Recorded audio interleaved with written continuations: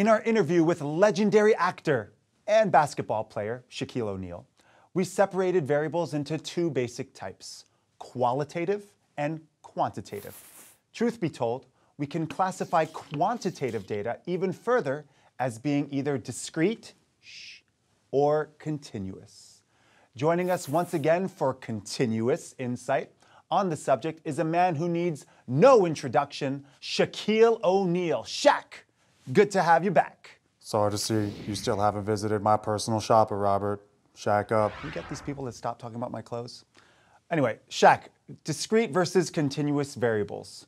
Walk us through the differences. Discrete variables are countable, like the number of shots a player makes or blocks in a game. Continuous variables, on the other hand, can't be counted, but are measured. Examples include a player's height or time in the 40-yard dash, Shaq dabbity down. Or their weight.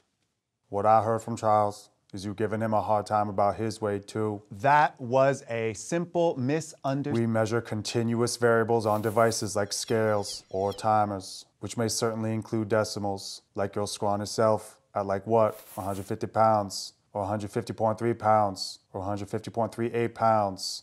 By contrast, the number of points a player scores can only be whole numbers, like my all-time career high of 61 points. Can you dig it?